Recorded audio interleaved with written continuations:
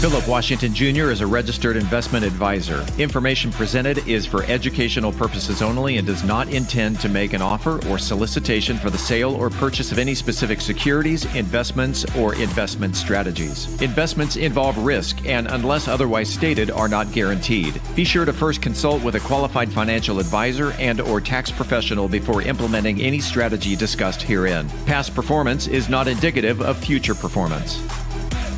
And now, here's Philip.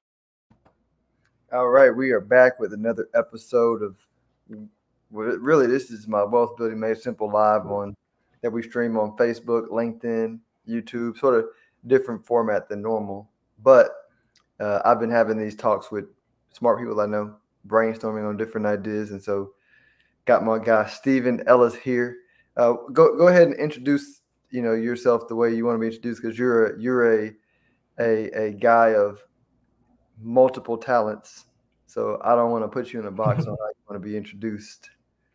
So I'd say generally I'm a technologist. I'm a technologist that has an infinite curiosity about how new technology impacts like our world and different systems, and that has kind of been a passion of mine since I've been a kid. So whenever I do like either formal interviews or talk to people, they're say like, so when did you get into technology? And I was like, I've had a computer since I was 3 years old. So that was my formal introduction to it, and it has never stopped since. And so like because of that, and like I guess a little bit of like, I look at business as my art. So I like the way that businesses are constructed, the way that you use technology, the way that interacts with people, all of that is like brushstrokes on a canvas to me. And so I've kind of taken that like creative spirit and moved through different industries and like applications, following like how does technology impact it?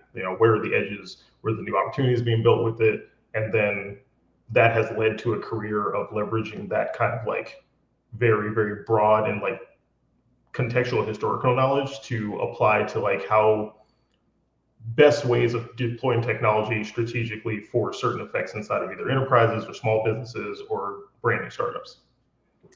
Got it. And so, and I want to touch a little bit on industries you've touched in the past, because that one of the most impressive things that when we met was your breadth of knowledge, because you meet people with a breadth of I don't know what the correct word is, a breadth of surface level understanding of what's going on, but not so much depth, right? And so in our conversation, we would talk about a topic that everybody talks about, and then we would be able to go deep, right? You a whole lot deeper than me. And so I was like, man, this guy's super impressive. I definitely want to keep the conversation going. But let's talk about some of the things you've been involved with, right? From applying your skills and talents, and also applying money to it, because right, it's one thing to know about it, but it's another thing to back it with your money. Yeah. So I guess I'll start, like I would say the first formal industry that I was like bringing this together is logistics. So I've had 3 corporate jobs my entire life. So I worked at UPS right out of college, 7-Eleven a couple of years ago, and most recently Toyota. And so at UPS, it was the recession, 2009, and I was like, I need a job. Doing that job, which is a very physical, hands-on job, like I started as a loader, I realized that there was a data component to it. And like having, at that point, I was like 21. So like I've been building computers my entire life. I've been like playing around with networking systems. So I was like, okay, I see data everywhere. How exactly is UPS utilizing it? And UPS, they utilize your standard logistics data. So you have your Excel, your schedules, loads, package amounts, that kind of stuff, like customer list, clients. All of that comes together to give you like a picture of what's going on. And so I, as a loader, would utilize that to just understand my day. But then as I moved through like part-time supervising and then doing like technology training and upgrades, I was utilizing or implementing those systems to get a tighter control as to like what was going on in any given like set of trucks or like the line, or like understanding like which one of my loaders was going to be, heavily impacted for one day. And like, is there adjustments I can do to get specific speed and throughput? That actually does have a full corollary to like the current work I'm doing in like the generative AI space, because a lot of generative AI is moving into the direction of like general artificial intelligence. And like very simply, what most people understand about that is a computer that thinks like a human, right? But we as humans, for everything we've been able to do over the course of thousands of years of history, still have a light grasp on like exactly how complex our brains are, and like the fact that it's not just like one thing that creates these kind of outputs. Like when someone paints a picture, multiple systems are going on for like fine muscle control, and then like the idea that they have in their head, they're conceptualizing, they're putting out through a brush stroke. There's so many things going on. And when you build a machine to do something like this, you have to construct every single one of those systems and layer on top of them to get that output. And so taking my experience with like managing people and running people systems, extrapolating that into computer and physical systems, saying, okay, how do we do this best one-to-one? And like one of the things, as an avid fan of this podcast, you talk about emotional intelligence a lot. It is extremely hard to build a system that is performant and does things like humans without having the emotional intelligence to understand how humans would best perform. And so I'm experiencing this today. There's like this almost like a echo chamber loop of people thinking that you can they understand garbage in, garbage out from a data perspective, but they don't understand garbage in, garbage out from a management training perspective. If you give people bad information, you will get bad results. And for hundreds of thousands of years up to this point, we have been able to rely on human ingenuity to get over our bad instructions to get to a good result. Yeah, that's a good way to put it. Because as you were going back on your history and getting started, I was like, oh, that makes sense that you would start there, because this definitely like and it progressed from there. So it was like first UPS and logistics, and then specialty coffee and like coffee shops and bar management. Then that moves to like retail. Retail morphs into like e-commerce stuff. Then there was a blockchain and like big data component where we're like watching like market movements and like people that didn't have like a prescribed rule set just going in and trying some stuff, like a bunch of the crypto stuff moving back and forth. And so like all that combines to now everyone's like, all right, so how do we get computers to do all these things we kind of do badly better? And it goes back to a very simple like design principle thinking of best instructions, best results. Understand how to get the best instructions to then make the rest of that operation better. Because we mapped most of the process, right? It's just we haven't thought about now refining the input and output. Yeah, no, 100%. And so,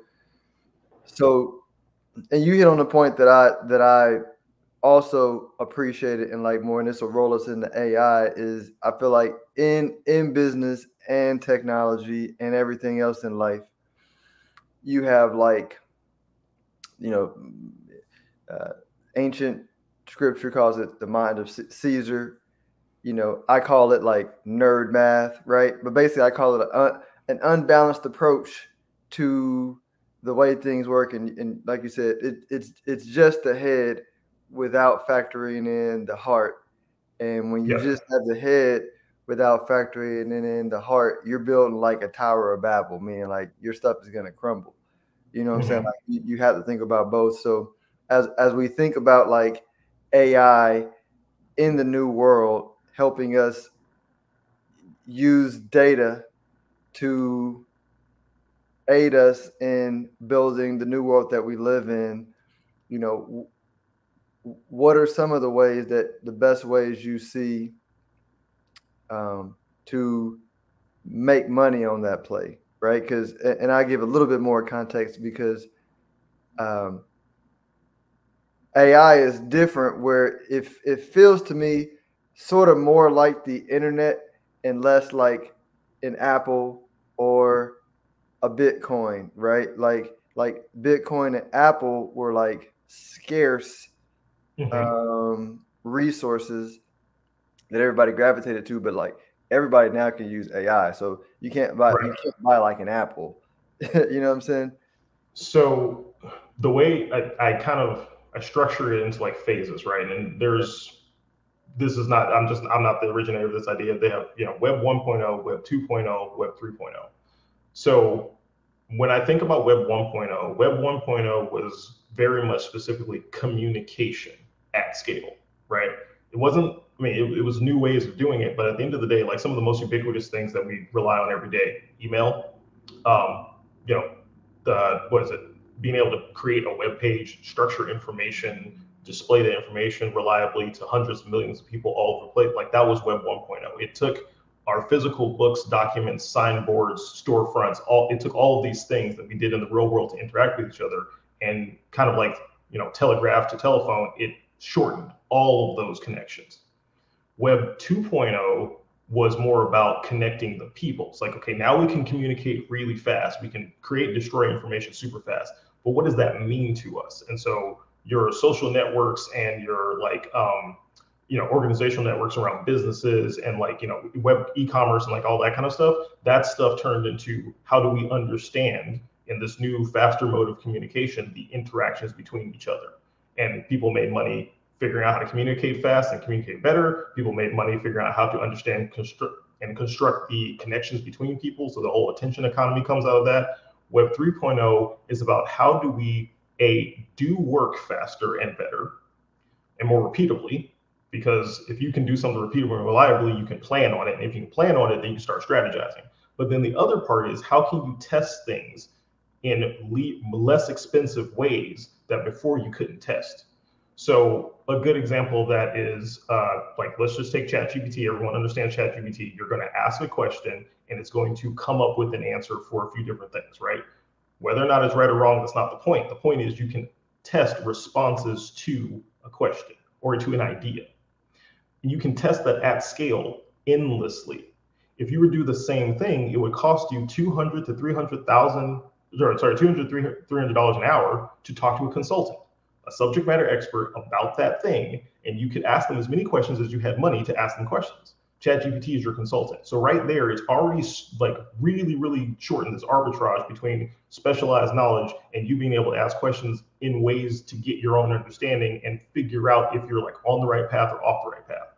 So, rolling forward inside of how this is going to be utilized to make money, we kind of don't know, because to your point, it's the internet, but the themes that I see emerging are productivity. So, hey, we think that our process currently works well today, but if we can map that process and then have the AI tested 50,000 times, we might find the one thing that makes it 10% better. But we wouldn't have known that until we ran 50,000 cycles, which could take people, manpower, time. The company might die by that point. So you get to test things in very controlled, tight spaces without needing to spend a bunch of money that you usually would have spent before. So a good example of an industry that basically shows this all the time, you can take Formula One racing, right? They have all the money in the world and some of the best technology in the world on cars. And they have thousands of people that run simulations to figure out how to get one tiny bit more performance out. And eventually that technology floats down to your Camry, right? But that takes years and cycles of racing for them to get those pieces and then figure out how to commercialize, refine it, get back. Now you can have AI run those simulations at scale for all kinds of car models. And so you don't have to wait for it to go through the cycles of racing to then performance cars to expensive cars, down to your economic model to figure out that hey, if we move the spoiler slightly up by 2 inches, fuel economy goes up by 30%. As a hypothetical example, right? So if the AI is letting you do that there, it shortens all of those cycles. Now, some people say, well, that means that now all those jobs in between the Formula One guys and the Toyota car manufacturer go away. And it doesn't, because it spreads out horizontally. So now that same activity, gets closer to, I would say, the real economy, the people. Main Street spends all the money that builds Wall Street. So basically, if you can get that kind of testing and cycling and improvement down to that level, it then builds up the rest of the levels below it by actually pushing up and creating new foundations, as opposed to waiting for everything to kind of trickle down. And I will not get into the debate about trickle down versus, bottom up economics. They both work in different contexts. But I think we are seeing a place where, similar to the internet, right? 1980s or so, we start getting personal computing. You start seeing this big swell from the ground up of all these new industries and everything being created that pulled, America out of a recession at that point, and also created brand new industries that never existed before, and took old industries and expanded them massively. Mm-hmm.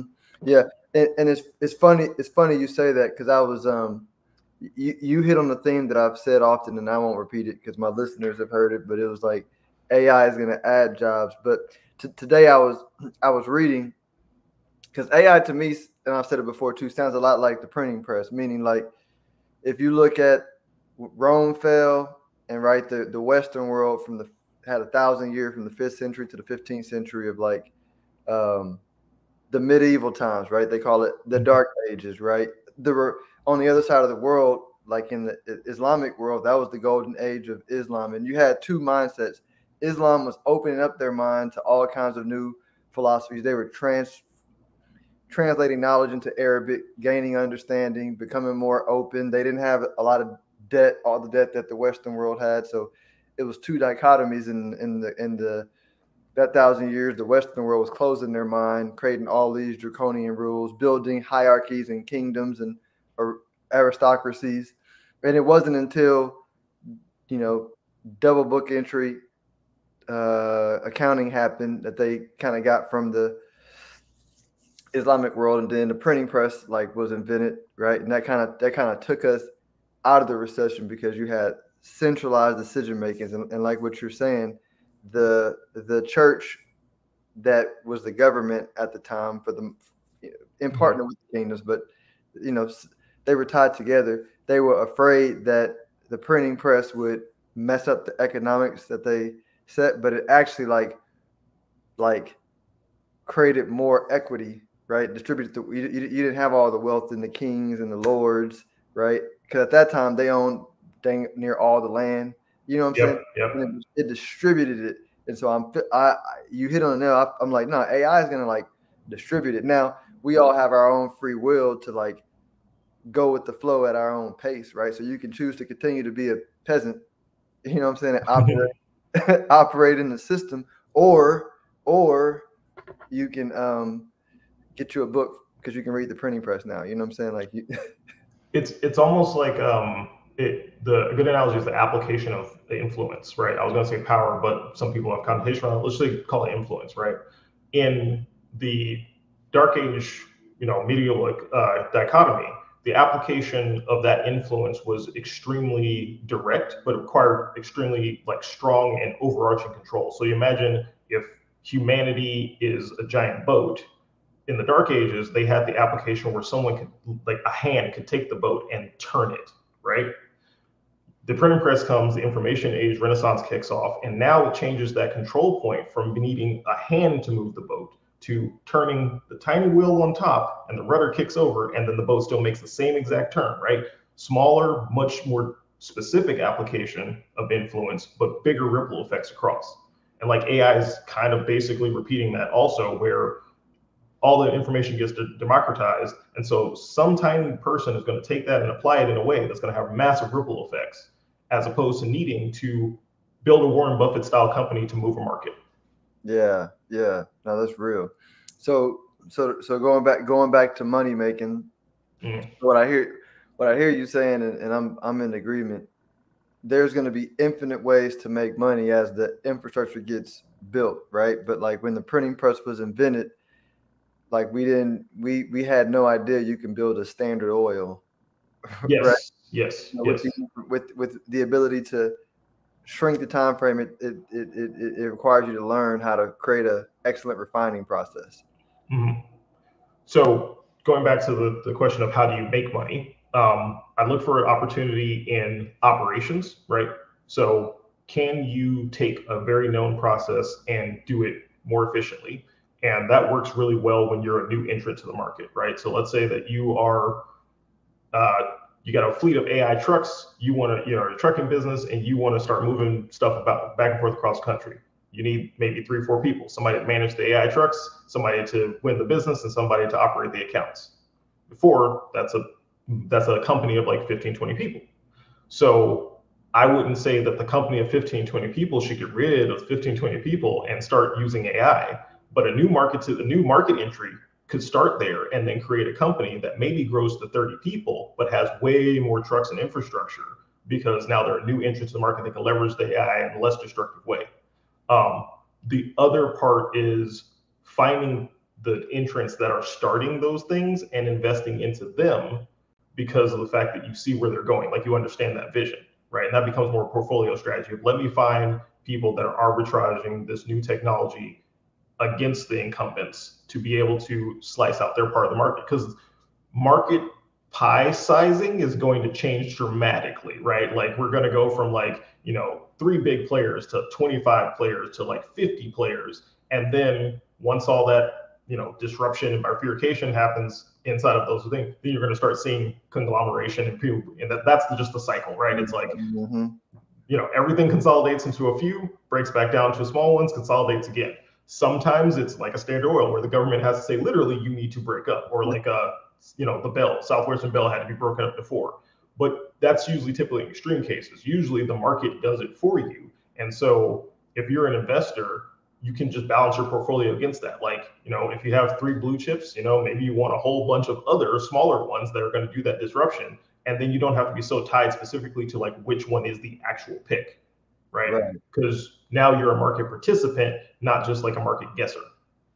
Got it. So you're basically saying these are, so like, let's say these are pillars these are pillars of industries that we humans always organize around, right? Right. And so, like, I'll pick one: auto industry. And so these are the kings and lords, right? Now let me go bet on the multiple small incumbents, right? And kind of basically, let me go to America, invest some money with the democracy, and kind of like let that play out, let that arbitrage play out. And then let's say we make it specific to the new economy, let's call AI a new economy, then you start looking for like what's foundational, like what's support, maintenance, and utilization, and then like what's the cherry on top, which is usually application. So like NVIDIA is a company that is foundational. They build the actual chips that people train artificial intelligence on, and they sell those to data centers that are actually running the infrastructure that most people build artificial intelligence applications on. So in that case, NVIDIA and Microsoft and Google, I'm trying to think who else runs it, and Amazon, AWS, those are like your foundational companies. Other people that make that process of utilizing the new technology easier and faster, that's your support and maintenance style, right? So you can put all your money into NVIDIA and you'll probably that's like investing in IBM like 60 years ago. You're probably going to be good for a very long time. Yeah. But it's really expensive right now because everybody realizes that, and it might take a little bit longer to grow. It's not you won't get gains. It's just, might be a longer curve. And then you got these middle market entrants that are doing that support, care, and feeding in the middle, and they probably have higher uptake and they're faster and are slightly cheaper. And they're going to be a mix of like well-funded startups and spin out companies from like professional consulting. Like I saw one that's cybersecurity and monitoring for AI the other day. They're a brand new startup, but really they come out of a bigger company, so they're technically like a mature spin out, right? But there's still a solid investment in that middle space because they're doing care and feeding and securing. And then you have people that I would call like the tip of the spear. And these are guys that like make a new vector database, or they create a different way of talking between these large language models and connecting it to like your dashboards, that kind of stuff. Those are application layers. And right now, because everything in the AI space builds on the last 25 years, they're somewhat thin as far as like their defensibility and margin. Like it's going to be frothy at the top because you might have 15 people that all build AI dashboards. You kind of really can't know which one of those are going to win. Right. So then you have to go into more of like, all right, what's their management like? What's the connection between them and other market entries? Are they supported by an open AI or something like you got to start looking at other more social graph kind of things to see like, is this a good investment? Do they have staying power inside of these, like, as this market will change? Will they be the ones to buy out the other guys? But yeah, it's like if you want super safe, foundational, if you want like somewhat risky but like mid, you go for like the care and feeding and maintenance stuff. And then if you just want to be like in the headlines with like the super sexy things that are super risky, application layer. Yeah, no, it makes sense. And so let's go to the application layer. From your experience, if you do decide to go that route, right? My instinct tells me, and I want you to kind of shape this based on your experience, tells me that in that instant it requires focus. So for me, it would say if I were to have an investment in that space, I would go super narrow, super niche, and I would like know everything I can about the 15 players, kind of like what you're saying, and like go very deep, and then try to pick the ones that got the edge that I've discovered from going very deep and then wait for the market to know what I know. I mean, is that Mhm. sort of how you might Yeah. approach it? Yes, and I feel like depending on what kind of investor you are, right? If you're an investor that also operates their own business, you can almost think of it as would I use this, right? And similarly, because I've heard, general investment advice, they're like you should buy and own the companies that you use every day, right? So like if you're buying something from Unilever, you might want some Unilever stock because you're contributing to that stock in the first place. It does kind of work that way for like business. If you're a business owner and you're like, I use this, one AI tool to do all of my spreadsheets. They might not be investable today. Maybe they're like a very small, like seed level startup. But if they do get to a place where they become investable, it's probably good to keep an eye on them because you are already contributing to their success. And especially if they're a startup, you're very heavily contributing. Every single customer in a startup is extremely valuable. So that becomes a situation where you're like, you can almost like write the story because you're investing in the thing that you're using in two ways, as an investor and as a customer. And so if you find yourself with deep subject matter knowledge of a specific application of AI, you're already a step ahead on investing in it because you're using it every day. Like Got you know the pain points and problems. So you can almost say, you can see very instantly in someone's pitch, oh, you're addressing my pain point, or you're not addressing my pain point. Is it on your roadmap? If it's not on the roadmap, then they may not totally understand, which could speak more to their management team versus like you as a customer picking the right company. And then for you, how easy is it to, I want to ask it a different way, in a non-technical way, because you and I both are in agreement on finding teams that balance head with heart, right? Mm-hmm. Is that a factor in what you look at as well, right? When you look at it, Yes. okay, Yes. So the thing that I've experienced as a technologist is that there are millions. I don't think there's a million of brilliant technologists that can build amazing software, and a lot of those engineers are spread out all over the globe. Most people don't hear about them because they are so deep into building and figuring out what is right that they're not responding to what is useful. So it's it's not a good way. It's not fair to say that the person who explains it best typically also has an understanding of like how it actually be useful to you. But that's a good way of like segmenting out certain things.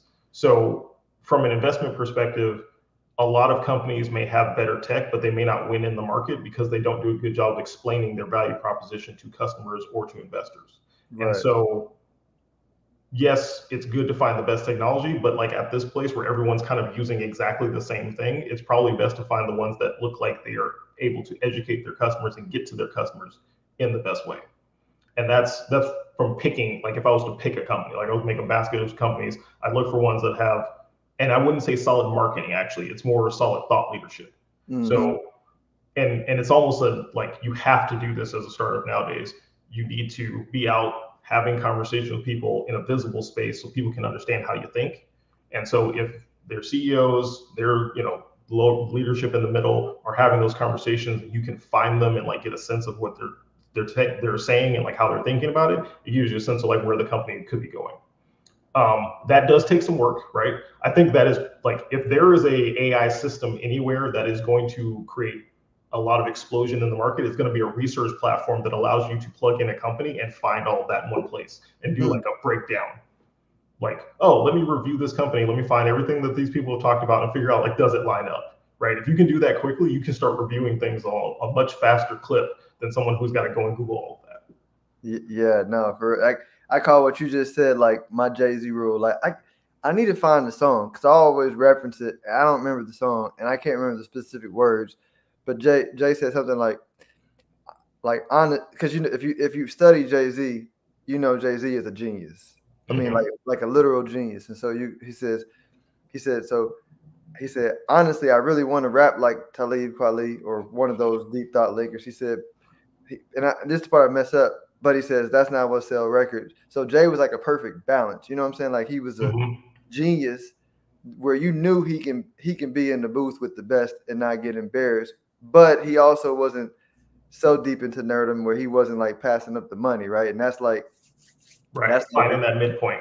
right. That's the answer if you want to make money. And so like from an investment standpoint, like I think about that's what Coinbase, right? Reason why I own some of that is Brian Armstrong can hang out with the best technologists, but he also is like, say, man, like some technologists would be like, I don't want to sell out. It's not about selling out. It's about like it's it's you got to balance reaching regular folks that are not gonna like completely become cyberpunks and go off the grid. You know what I mean? And it's, to the point of like realizing your own goal, right? I think a lot of people get pulled in certain directions because of like what the rest of the swell is, as opposed to thinking about like, what is my personal investment and stake in this, position, concept, technology, whatever it is.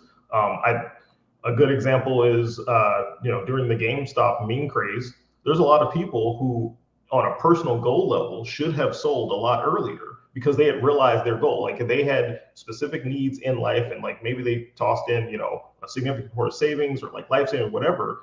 Like they needed to 10x an investment, and like that was the one moment in the time that you could probably do that for no reason whatsoever, aside from that everyone believed in it.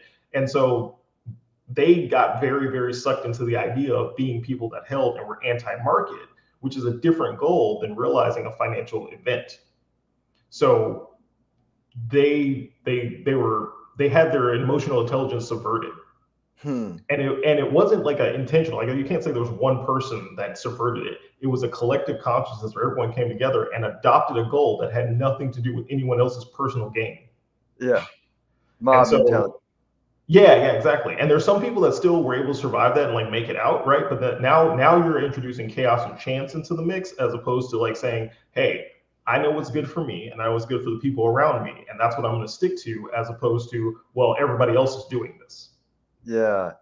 And that's actually one of the hardest things in investing, because that's one of the things specifically in Bitcoin, because I'm so passionate about finance and I understand the old financial system and its weak points that are expanding, and I understand the financial system that we dreamed of from understanding the weak point, which manifested as Bitcoin. And I go like, this is exactly like, if you understand this system, this is exactly what you would dream of. And so, but I have to check myself from not becoming, I don't, too much of a believer is the wrong word, but you know what I mean? Like too enamored with the beliefs and the possibilities and the concepts, as opposed to like the actual. Yeah, right. Like, just let me not fall asleep in the dream. Like, be like, hey, this is better than previous, but let me stay awake and let the dream expand, so that when the bubble bursts, I don't, which is probably not going to happen for a generation, but I'm just saying, I don't want to fall in love with my own creation. That's what I call it. Don't fall in love with my own creation, or I end up like the people who don't believe it right now because they fell in love with their own creation. And that's a delicate, you know what I'm saying? That's not an easy thing. And then there's also the if you can get that part right, the emotional balance component and like the conceptual balance between like what's possible in the dream and like what's actually going on, you can see when trends change. And we see this in regular markets, right? Like a good example of that is Silicon Valley Bank and the mid-market banking collapse that happened. They were all calibrated for a zero interest rate environment. And I don't think it would have been crazy to say that we kind of all saw interest rates were going to rise at some point over 24 months. And so the fact that they were that out of step really was, they got stuck in this idea that somehow nothing was going to change because it had never changed before, right? And like every single disclaimer says, current results are not indicative of future, like current trends are not indicative of future results. That's a disclaimer that every single financial professional and institution has to use. And somehow this institution did not listen to that very basic principle. Yep. And that doesn't mean that they could have moved faster or something, but like, a less disruptive wind down of that bank would have been saying, hey, we see this position might be tenuous over 24 months. And so we're going to say, let's start hedging maybe 25% of our, stuff somewhere. Like there's some kind of risk equation that was miscalibrated where 90 to 80% of their assets were in this very, very not performant, brittle, like zero interest world, and they weren't ready for any kind of change. Yeah. Nerd math. My term for that is nerd math. Yeah, yeah. You know, nerd. Go ahead. Well, and also being able to emotionally accept the possibility that it could, not that that you have to accept that you're wrong, but that it could be the opposite, Mm-hmm. right?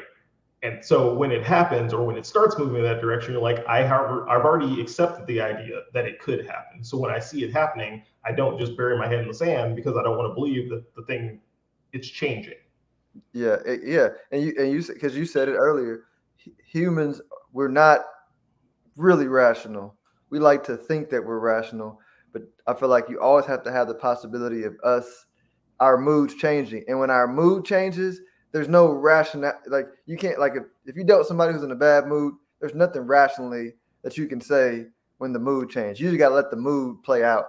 Right. You know what It I'm just saying? is. It just is. Yeah. Yeah. And markets have moods, right? Technology has moods. Like they're all expressions of humans, right? So even though, and I love the Bitcoin as an example, Bitcoin is based on like very, very set, solid math, right? The entire time that Bitcoin is existent, there have been people who, based on their mood, have wanted to change the math. Like that's actually what makes it kind of like amazing is that it's been resilient to those mood swings because it created a non-emotional mechanism to affect that change, and no one has been able to overcome that mathematical principle based on their current mood, right? No one's been able to get 51% of the network to change what the truth is or to even introduce like new code into it to change the behavior, because no matter what their mood was, they had to get everybody else on the same page. And that consensus building is extremely hard when the threshold expands with the size of the market, right? Because you see that almost with demagogues, right? They have a constrained amount of market, and then they grab a share of it because the market won't expand faster than they can grab up people and convert them to their idea. But the mathematical component of Bitcoin means that by being able to get more power in the market, you've now expanded the market, which increases the threshold of what you have to get to then change the market to your own benefit. And so you're basically continually chasing that over and over again, and it tires out most bad actors. Mm-hmm. Yeah, and it motivates others to create like, and I'm not meaning this in a knock, like a Solana or a Doge, because the barrier to entry to create your new blockchain is so easy. Because I think there's going to be other currencies that are going to work, but Bitcoin set up to where if you want to go explore that, it's just way easier for you to like take all that money you would use to disrupt Bitcoin, go create a new one, right? I mean, even including marketing and creating new believers, like that's just way easier to create a new religion, right? And then find new believers and then test out what works. You know what I'm saying? Something's going to work eventually. But the Bitcoin, which is also an entrepreneur principle, right? You get a lot of people that say, I don't like how I don't name any company. Let's call JP Morgan Chase. I don't like how JP Morgan Chase is managing their money, right? I want JP Morgan Chase to change. Which one is easier? Starting your own fund or trying to change everything about JP Morgan Chase? Yeah, you're not changing JP Morgan Chase. Yeah. And that doesn't mean someone won't, right? Like because of the way it's set up, it's a collection of people. There will be someone that will rise to management that have completely different ideas than Jamie Dimon, and they will change how Chase does business, right? Yeah. But right now, we don't know who that person is. And so if you're not content to just exist and continue to climb to the top, and if your goal is not to become Jamie Dimon, then it's probably better use of your time to start a new fund. Yeah, no, 100%. And that, like and we talked about this before. One of the most impressive things about Jamie Dimon, JP Morgan, because I feel like JP Morgan is a reincarnation of JP Morgan. You know what I'm saying? Like I did a podcast today on the first $1 billion company, and it's one of my favorite stories in Think and Grow Rich, where JP Morgan had been chasing down Andrew Carnegie for like probably decades, and he finally was like, all right, man, I'll sell to you, right? And he threw out this number, $600 million or whatever, and bet, bought him out, combined it with his other conglomerates and made U.S. Steel and became $1 billion company. But I was like, man, him and Jamie Dimon are like 100 years from now, you're going to have J.P. Morgan, and you're going to have another, reincarnation of. I mean, I think J.P. Morgan is going to be one of those companies that continue to like evolve throughout time, right? An American class. Yeah. Like a Louis Vuitton or what do you call that? The one out the insurance company, Lloyd's of London. Yeah. been around since basically, the inventing of accounting and ships. Like, yeah. Because they, and really, in a way, you could say that the reason that JP Morgan will stay around like that is because their business is the concept of the belief in money, which is a very serious abstraction. Like, it's, they do real business, like they're a bank, right? But they're so tied in to such a fundamental human element right now, which is the belief that specifically money is important and is needed for everything, that's their core business. It's not banking specifically or lending or investment banking or it's all of it, because their business is the concept of money. So what will happen is the concept of money will change, and they will still have all the foundational tools to continue to operate that business, no matter what they actually are using as a medium. They are painters. They can paint on any canvas. Yeah. No, man, I love that, man. I love that. We definitely got to keep these going, because, as we found out when we had coffee, we probably can go for hours. And so this is why I wanted to have the conversation, because I feel like for the community, they would love to see, this banter, specifically you. I think, and I'm not just saying this, like your mind and your ability to understand the technical details of all of this, but then communicate with us mere mortals, how it works, is amazing. So I appreciate you taking time out to share. Yeah, it was fun. Yeah, definitely. Are you open to people reaching out to you on any platform if they just want to follow you and get your thoughts? Yeah, primarily the best platform to reach me is LinkedIn. Mm-hmm. And I'm kind of semi-active there. I'm trying to do a little bit more of like collecting my thoughts and like putting them out in some kind of structured way. But yeah, typically LinkedIn is the best way. All right, sounds good. Then I'll tag your LinkedIn in the post so they can have it. And yeah, man, we'll do this again. Appreciate you. Thanks for sharing. Yeah, thank you for having me.